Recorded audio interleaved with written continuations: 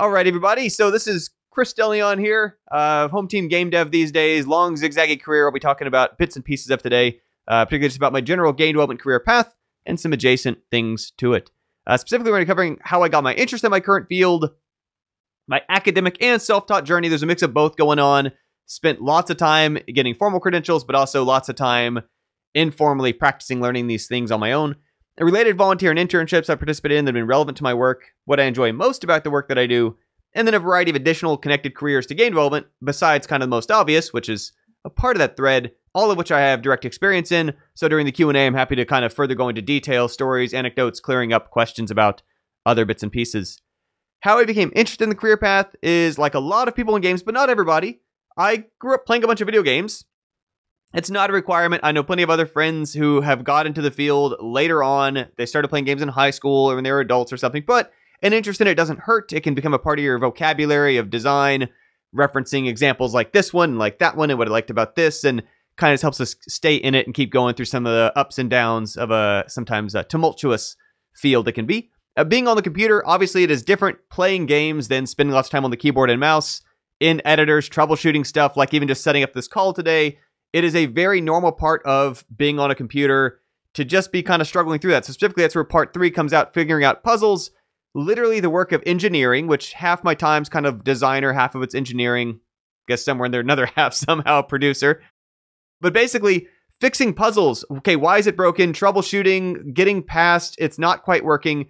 And certain people find that unbearably frustrating, have a hard time with it. Nothing wrong with those people, but it might be a tough line of work because basically the work that you're doing with games is you're working with pieces that don't work yet. They're broken. Why is it broken? How do I fix it? How can I tell which part's broken? How can I verify my fix mattered? And as soon as it's actually working, I don't enjoy it. I go find the next broken piece and then put all my attention on figuring out the puzzle of why and how is that not doing what it's supposed to do, or if it doesn't exist yet, making a broken thing to fix. And then lastly, I've always enjoyed doing projects with friends. This is a major component of making games. Socially, with other people who have different skills, backgrounds, and lenses. They might have years of art training or music training or writing training or production training, but it's something where you get to work through challenges creatively with people. You get to brainstorm about how and why aliens would do certain things and about what the player expects to happen. And it's just going to be a very fun space to work in, but ultimately it's a group project. And so some people, again, might find that they dislike things about group projects. Buckle up if you're doing games, because most games you enjoy, with a handful of exceptions throughout history people like to point to, but most games you enjoy are fundamentally, deeply big old team projects. Now, part of what also inspired me, or when I was probably younger than y'all are now, a show called Clarissa Explains It All on Nickelodeon had this character, and part of what she did in high school was she programmed computer games for fun, as a hobby. She wasn't selling them, she wasn't trying to get a hit, she wasn't trying to get a career doing it.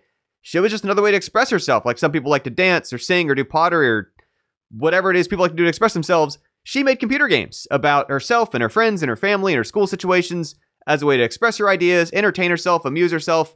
This became kind of a major part of my work as well, where even no matter my careers involve lots of making games for pay and professional and earning my income, any given time I'm still releasing a minimum of 4 free games or more a year that are just for hobbyists, for fun, for engagement, for enrichment. Like if you know somebody who has a model railroad in their basement and they like to be down there painting little trees and building little buildings, that's a side of game development that no matter what someone's day job, career, or life path might be in, you can, and I would say still should, be making computer games.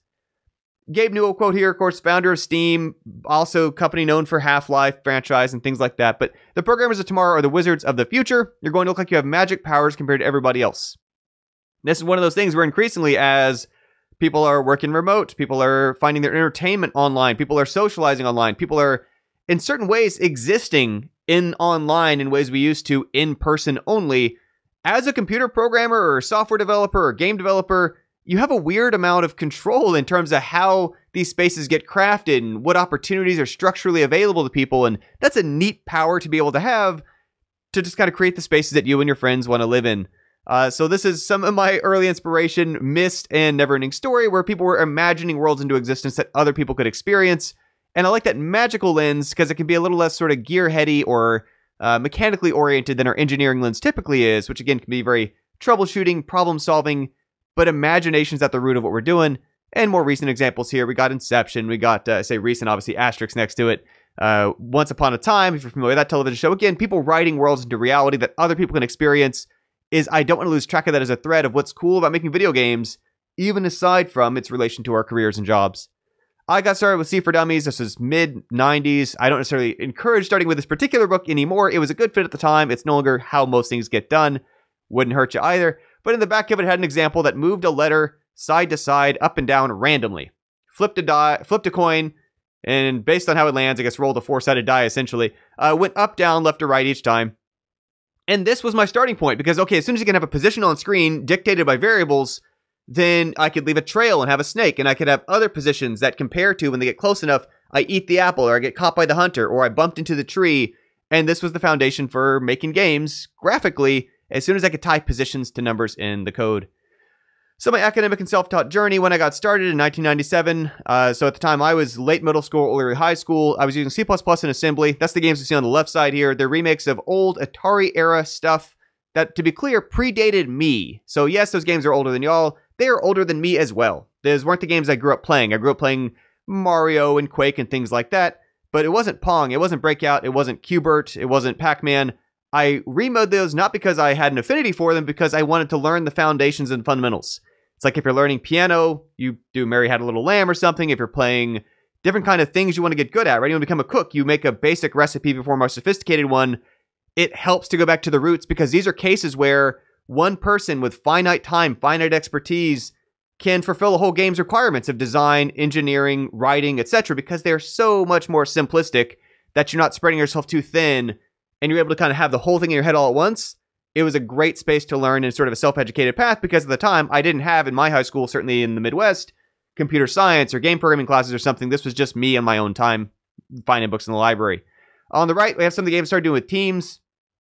This, of course, really opened up where by using the ability to add better graphics, better music, better sound, it wasn't just gated by the fact I didn't know how to program those things. It was that at a sheer volume of time required to do these things well, it just makes a difference, right? It's the difference between one person trying to move a couch alone or a refrigerator alone or having 2 or 3 friends to help you do it. It suddenly becomes so much more doable. And even if the people involved aren't necessarily specialists, several of the games you see here, most of the people who were mostly involved were still deeply kind of programmers at heart. That's how I found them. They were my classmates in computer science or something. But the sheer fact that out of 4 of us, one said, I'm mostly going to worry about how it looks. And one said, I'm mostly going to worry about how it sounds. And one said, I'm mostly going to worry about the level design or the tuning of the vehicles or something. You get a better result than if it's just one person spreading themselves thin between, okay, well, the bugs are breaking my code, but also I need to make art. And that it doesn't result in something that's as cool to share. This is probably mostly amusing myself, but I still have my old notebooks from when I was doing some of this design work on paper. Things have gotten easier and better in terms of visual development. But back in the day, this was part of what I did that I still just enjoy, kind of just that gearhead mentality. These sort of games, Burger Time, and again, obviously, these are not the ones I made.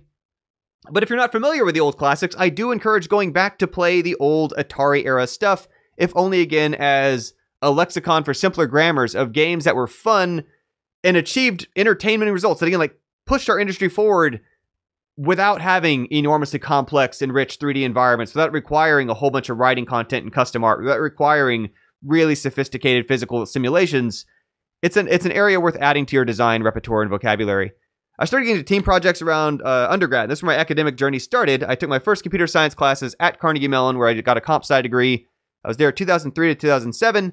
And in 2004, I helped establish a group of students who, as a big old extracurricular group, were making video games together. At the time, even in the comp sci program, we did not have many options for game programming in the academic pathway. Those have gotten better. But at the time, basically, the only way we got these projects in our portfolios, in our background, in our experience to talk about in interviews and things was to do them in our own time outside, in addition to our classes on data structures and algorithms and operating systems and networking and so on. At the time, those games were made with C++ using Allegro, SDL, OpenGL, or DirectX for our libraries. And again, not saying those are necessarily the right things to use now, just for historical context, that's what we were using back then. This has also started to intersect my internships and volunteer work, where my first internship was Electronic Arts Los Angeles over a summer between sophomore and junior year. And I was there as a technical game design intern working on authoring weapon upgrade systems, coming up with standards for level design, working on sort of some syntax things related to how the AI worked and things like that. But it was an enormous team, right? So my background was previously these really tiny teams of 5, 8 people, maybe 3 people. This was a 180 to 280 person project, depending on where in the 4 or 5 year lifespan we're talking about. And so that was an enormous undertaking where I would go there for one summer, chip away at this project, go back to school, make another 4 or 5 little games, go back for the next summer. It was still this project, go back to school, make another 4 or 5 little games. Went back for like full time, finishing this same game where for 3 consecutive years or more, they were working on this single property, just a very different scale and arc for these kind of scales of projects. After that, when I was still there full time as a technical game designer, worked a bit on Boom Blocks, doing lots of level design, some character, so a bit of involvement with sort of production side, or rather sort of story framing of things. But that was also a very bizarre project that sort of fun and certainly beyond my involvement when it went on to become part of Smithsonian exhibit for games, which I'm very proud of, but again, a very small part of a much bigger team in those cases. Now, this was an enormous company, so literally a cubicle farm. It wouldn't be all that different from what you'd picture if you were looking at IBM or Meta or any of these other giant companies, Microsoft and so on. Just cubicles as far as you can see of an entire art department, legal department, business people on a whole separate floor, bunch of engineers and so on. And so that was not a bad fit for everybody. It was not what I liked about making games. I liked being on a small team. I liked getting to wear multiple hats. I appreciated getting to make sound effects and write code and work on level design. On small projects, you get to do that. On giant teams, people are often hyper-specialized if there's one thing that they might be some of the best people in the world at doing, but gosh, they got to stay in that lane or the whole machine falls apart. And so again, there's no blame there, but it is to say, if you like specialization, giant companies might be a great fit. If you kind of like being a generalist of sorts, it's harder to find your place there because they want to fit you in a pigeonhole because that's how the structure works. So someone off to a smaller team. This is also where a whole bunch of the volunteering work has been giving talks. For schools, for arts festivals, for nonprofits, for jobs programs, anywhere I can, I like to share the joys of making games. This is also just a part of, you'll find many people in games are often giving talks. It's sort of a part of the career and part of the work, including sometimes, like I say, lots of times as volunteering. I've given many conference and festival and classroom talks and so on. Most of those are not paid. A few every now and then are. On the bottom left is Indiecade for a long time in arts festival. I'll go back to a few slides from now, but helped organize Speakers Fest for many years as a volunteer. Bottom right, extra credits. I did, that was a paid work there, doing some episodes for the popular YouTube channel several years back. But that's sort of the exception, not the rule. And if anything that would help situate me to do that was all this volunteering speaking work, getting experience, talking to crowds and groups about what I do. So around this time, though, I also went off to Zip Zap Play, a company that made a thing called Playcrafter.com, a drag and drop website where people around the world can make just casual games online. Friends could play them and comment on them and share pieces of it. That was a really fun and neat experience. It started in someone's house in Silicon Valley with 4 of us just in one room. And again, I liked the small team effect. If I knew what David did, I knew what John did, and I knew what Mathilde did. That was something I personally found very rewarding. However, the nature of Silicon Valley startups is that they find outside funding. They become at a mercy of outside funding. And this is in no way blaming the CEOs, founders, other people involved with the company. But you sort of lose control over them sometimes, where the people who are in control of that funding have a lot of say over what gets done. I left the company around the time they pivoted to doing a different kind of thing than what I went there to do. It then got acquired by PopCap. EA then acquired PopCap. EA then dissolved the studio that had started this way. I was gone by that time, but it helped sort of teach me some of the dangers of when starting a business, relying on outside venture capital, relying on outside funding, being as you can, again, lose control over the thing you put years of your life into building and setting up. The same time I was at the startup, I started doing experimental gameplay projects every single night. So for over 200 days in a row, I was mashing out playable prototypes online about different ways to visualize things, deal with interactivity, deal with different sort of vignettes of life and of thought and of communicating ideas about politics or veganism or whatever I had on my brain that day. Of those, it was basically partly an experiment where I was keeping web metrics and tracking. And this is a pretty normal thing anymore, but out of all these experiments, I could just see, even from a simple basically counter, which anymore would be Google Analytics, back then was probably statcounter.com, but I could tell which traffic was feeding into. And so I find 4 or 5 of those that were especially getting traffic spikes, and not even enormous, just relative to the others. And that was my evidence to, okay, we'll double down on those. So this was early iPhone era. I ported 4 or 5 of those to iPhone and got some top ranked titles in entertainment, in education. Had a top games. The top games one that was actually funded by a publisher. That was Topple. And that was a deal that came from a former coworker at Electronic Arts who had started that publisher. And so this sort of became an era where I was doing a lot of mobile games. I will say that the mobile game space has gotten a lot more bizarre and different than it was when I knew it. Partly what actually happened to that counterintuitively, in addition to people kind of know about the weird monetization and stuff that came about. But essentially, you used to be able to do anything on these devices. You could do multi-touch and drag and pull from the edges and shake and all this stuff. A lot of that's gotten overridden now as operating system level feedback for undo, for switch tasks, for pull down brightness screen, whatever. Before those features were there, we could just do those for mechanics and had a lot more options in our tool belt.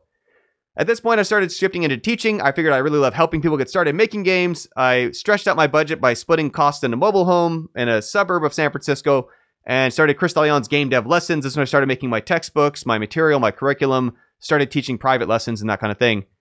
I had read a book where Warren Robnick created Atari Adventure, which became sort of the foundational genre that led to things like Zelda, but in its own very particular historical vibe. He had written about the importance of interviewing industry legends while they're still with us, because it's kind of neat that the people are still here who really helped start this field.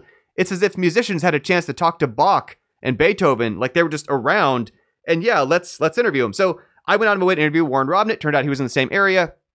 He shared his story was that he had accomplished some great things in industry. He did this. He also did a bunch of educational games I liked growing up. But when he tried to teach in a traditional institution, he had a lot of barriers from having a hard time passing other people who had a PhD or other comparable credential as a terminal degree in academia. And so he kind of indirectly encouraged me to explore graduate school as an option. When I went back to graduate school, one of the first things that happened, I got even more involved with Indiecade. So in the past, I'd had a finalist there. I'd given my first talk in industry there. But Celia Pierce was one of the co-founders of it. And she kind of helped pull me over into helping be an organizer, helping curate talks and workshops and speakers and programming for those events. But that became another part of my volunteering, another part of my networking. And again, one of the things I like about the industry is particularly how much I get to meet people through it.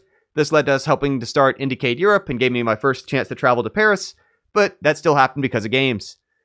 While I was at Georgia Tech for my master's degree, which again, I sort of found my way back to because I thought I wanted to take a teaching path. I didn't want to hit the same ceilings that Warren Robnick advised even he hit, which he was obviously had a far more important start to the industry than I did.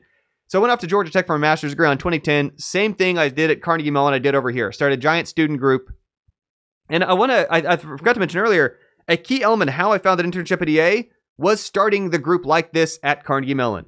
Like that very much is what put me on the radar of the recruiter. We'd bring in guest speakers.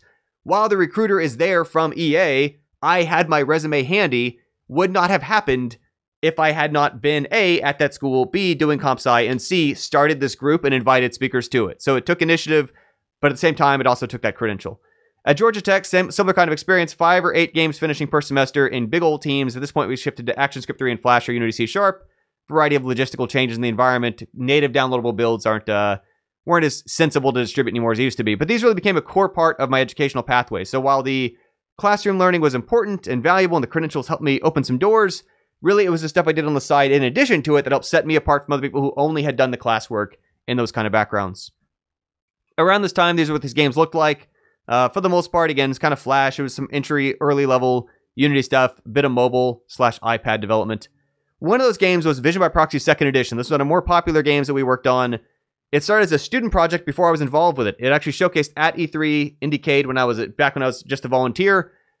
So I was not yet involved as an organizer of the festival, but the students had this neat idea that you're an alien who steals eyeballs to see the world from the lens of other people's perspectives, as a gardener might, as a carpenter might, as a child might, and you use that to navigate the world. And I thought that was really just kind of capture my imagination. I thought it was cool, but I also had ideas for how I thought I could do this better from the implementation design standpoint. So I helped them rebuild that engine from the ground up. Basically a remake, reboot, whatever you call, kept none of the code, but kept the same concepts.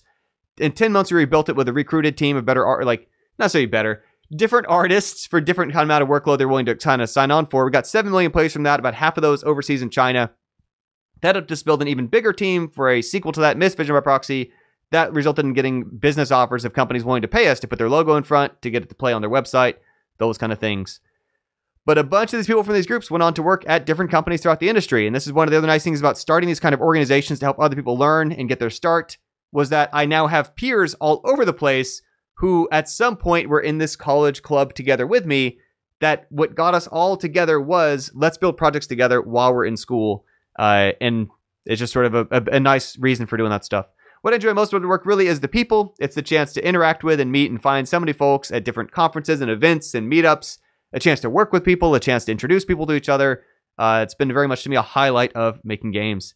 To this day, I've been running a podcast since 2015, which partially, among other reasons, I do as a reason to refresh those connections. Someone I worked with 5, 10, 15, 20 years ago, I can reach out to them and be like, hey, Carl, haven't heard from you in a while. Want to be on the podcast? And it's kind of an interesting, fun way to re-engage in a conversation. Meanwhile, I can help sort of share some of the audience I've accumulated with them and share some of their perspectives with other people in my network. But it's just been another reason for doing this sort of thing, half on the side, half related to the work that I do. I've again figured out I love teaching, started volunteering on weekends to teach even more, started teaching optional workshops in the evenings outside of the classroom. Any chance I could teach, I just figured out that's what I love doing. And to this day, now I help people essentially build their first team projects with remote teams.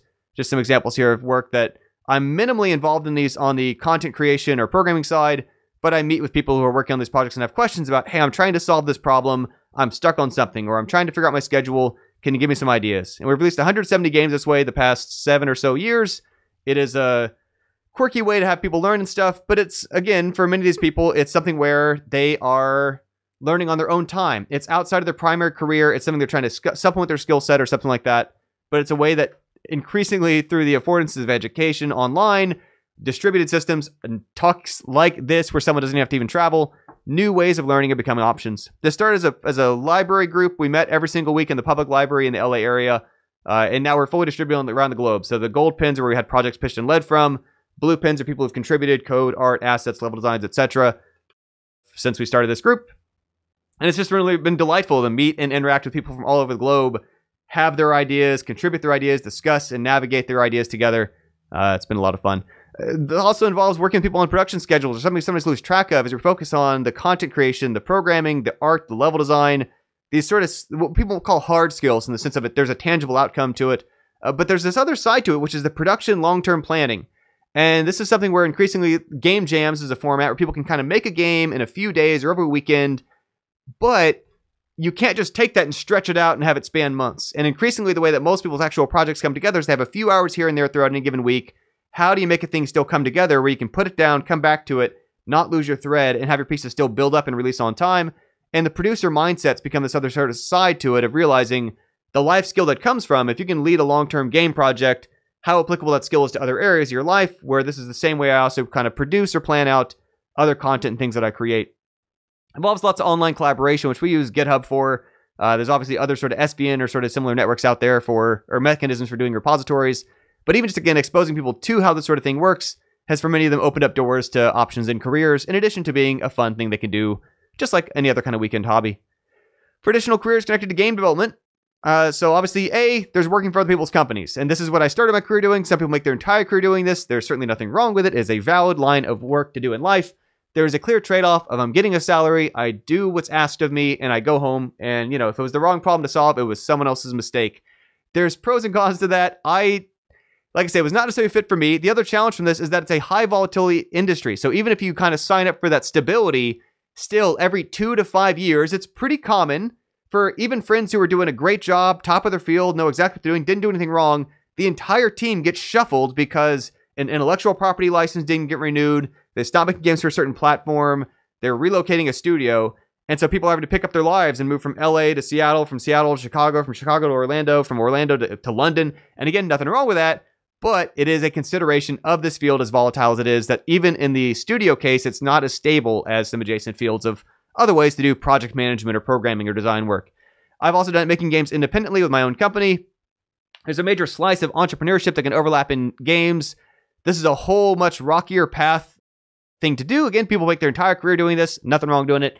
I will say that quite often there's a side to it that's not discussed as often, which is essentially freelancing, contracting, porting. You're still often working on other people's stuff in some behind-the-scenes way, making advertising games or something, just to help keep predictable income going. The games that a company's own intellectual property are, this was our studio, this is our game idea. To fund that, either they're giving up control to the outside, like that company I talked about, used venture capital and then had to pivot out of existence, or else they are funding it by doing other kind of contract work. In so many cases, even as an ingredient of that, they're still working for other people. Teaching university, that was something where when I was a PhD student at Georgia Tech, I had a lot of fun teaching programming type skills, design type skills in relation to sort of games, interactive environments, especially if you have an interest in kind of niche uses of this, about their use in education, their use in communication, their use in cultural discussion. There's a lot of neat things happening in that space. Giving lessons independently, a lot of what I figured out is the people I like to help, or the approach I like to help them with, is much more low-key. It's not quite put all the chips on the table. This is what I'm doing with my life. This is going to be my whole career path. This or bust. I like the sort of karate class level of intensity of, this is a thing I do. It's a part of who I am. It's not all of who I am. And for that, I figured out that it's one of these areas where if you have a skill you have, and you can transfer that skill to other people through teaching it, you can find work from simply, I can teach you to do this, any more than you can give someone lessons to be how to swing a golf club or how to play a piano, you absolutely can teach people skills you have. I've also done some paid writing for magazines, textbooks, and other people's popular YouTube channels. This was never my main thing, but it is nice out of the inventory of things you can do with this type of experience. If I need extra cash for something, unexpected costs have arisen in life or whatever, kind of like gig economy, people can kind of dial on their phone for more hours of delivery or Uber or something. I can, if I need to, go hunting for, can I get some more articles written? Does someone need a chapter of a book? Is there something else I can do that I can fit in a few hours here and there to get some additional income on short notice? Creating content, this is where podcasting, YouTube, video courses, audiobooks, ebooks. I've got my YouTube award behind me. But essentially, a lot of things that I do for this, they still kind of serve in the spider web of visibility, bringing people back to the primary line of work that I do, which is group teaching. But it's also been an opportunity to create content for a real direct audience and then have that be something people discover my work through. This has been a sort of interesting lens on, I haven't needed to, as a small business, rely on outside paid marketing work. I mostly just do a lot of what's called content marketing, which is to say, making information relevant to people who may or may not be my customer, but are more likely to be, in which they can kind of find some value, start to form sort of a understanding of my approach to things, figure out if that's for them. And then lastly, building and supporting online training communities is my main work these days. And that is where, again, people are building practice projects just for fun, for freeware, for portfolio. When they get stuck, me and my trainers help them. That's sort of a small business I'm currently running. But anyway, that's the end of the sort of slides deck. I'm happy to answer questions, clear up confusion, share stories about any specific part of that, including, again, the variety of different adjacent fields game making goes into. Sure thing, y'all. Have a great day. Keep making games. Bye.